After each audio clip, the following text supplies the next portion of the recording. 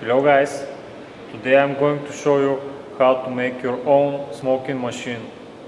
It's going to be a do-it-yourself way, so I'm going to start with the materials you're going to need.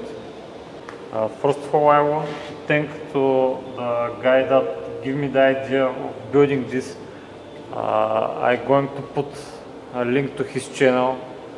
I really want to thank him about all the ideas I stole from here. So okay, you're going to need from where to start. Okay, I'm going to start on the order. I took a plug for a 10 amp fuse. This is a 10 amp fuse. You can find it anywhere. Some cable shoes, wire, 2 wires, one for the mass and one 12 volts for the 12 volt signal, clamps for cable, switch for the machine, and you need a few measuring tools. This is one of it. It's for the pressure in the system, but it's for very little pressure. It's for around 100 millibars. I need to pause because people came here and it got a little noisy. So I want to tell you why you are going to need such a little pressure in this system. In EVAP systems, there is a caution that you need max 1 psi pressure inside the system. So 1 psi is around 68 millibars.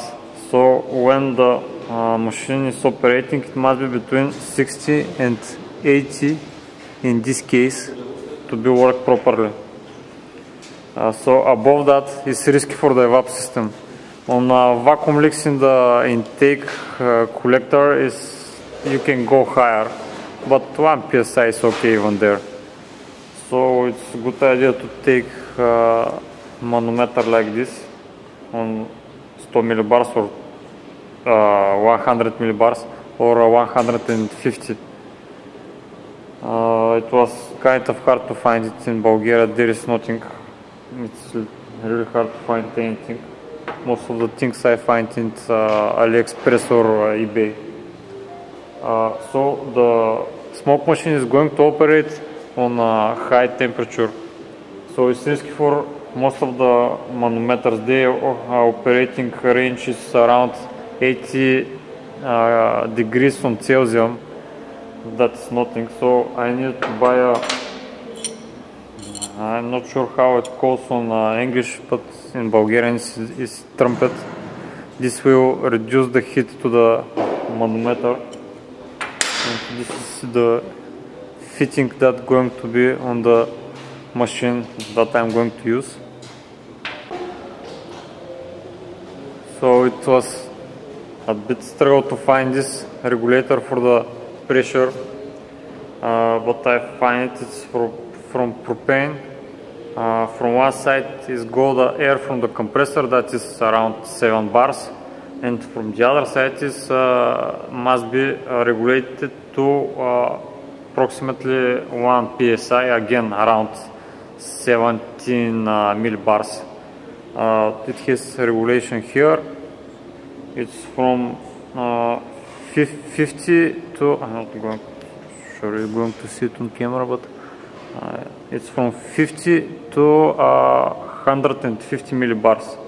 The bigger, how to tell it, the in pressure is from 1 to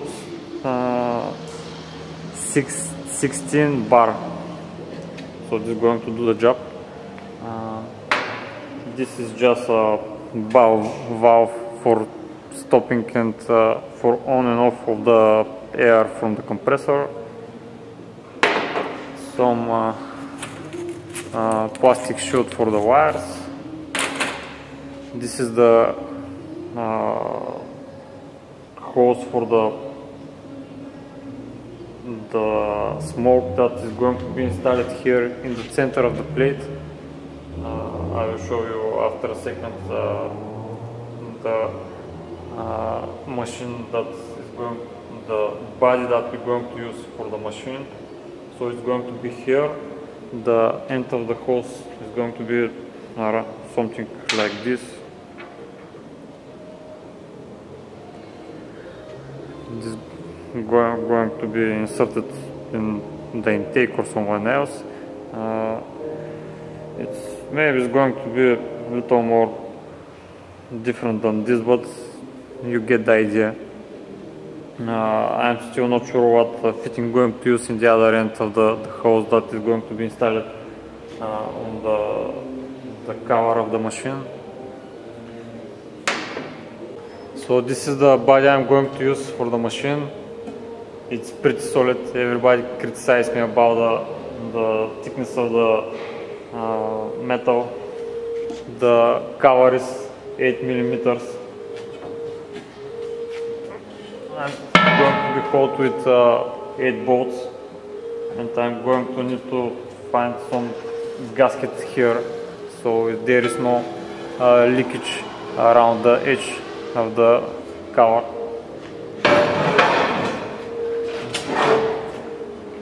It's really, I think it's kind of big really. It's around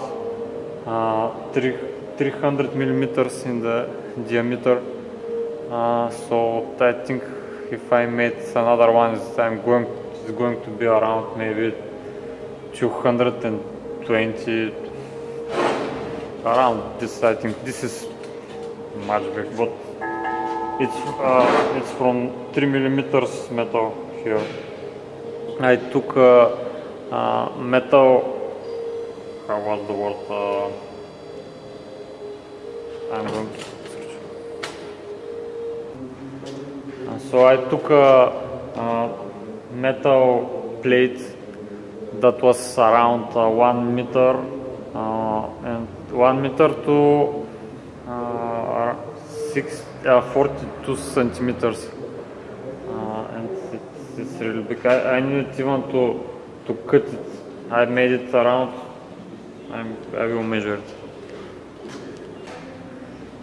Now it's 32 centimeters around. The height is kind of okay, but the diameter is really big.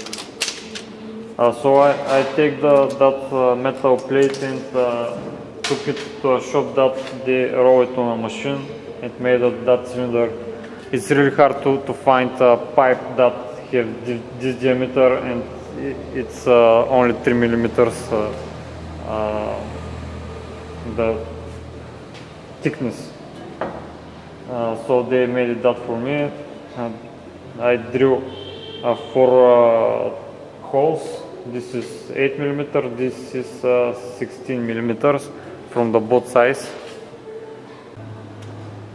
So the idea is this is going to be where the nichrome wire is going to go through, and from the bigger hole I'm going to install a pipe that is going to blow air to the nichrome wire, and the smoke is going to rise to the cover, and the smoke is going from the hose. So I want to show you the welding of the cylinder. It's kind of heavy. I'm not sure if you're going to see it on camera, but this is where they weld. The bottom is also welded. They put metal plates and cut it on a circle.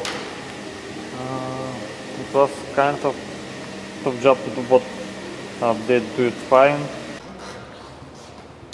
So the update of the smoking machine, I cut square tubing from a piece like that. So grinding and welding. more looking good like that.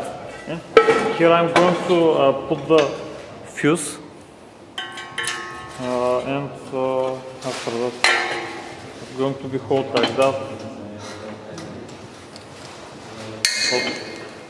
This metal cap will be hot like that with the screws. They are there. What is the diameter of the screw? 5 millimeter, and they're going to be the switch. Power switch. The power switch is going to be here. I need to drill I'm going to buy a round switch to be easier to make a hole here. And this is going to be switching on and off the smoke. The other thing I did some legs on the bottom. I put this is the metal pipe that is going to go air on the hot wire, the nichrome wire. This is where the compressor air is going to be going. It must be like, oops, like that.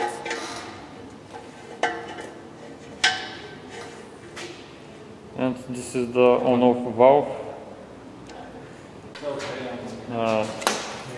I soldered the clamps, the cables, some plastic cover for the wires, and I'm going to solder the fuse here. This is the cover of the machine. I made a handle, some welding done everywhere. This is the place that the manometer is going to be held. If it fits like that, and the hose is going to be fitted here. And this is the chip that I made. I think it looks cool.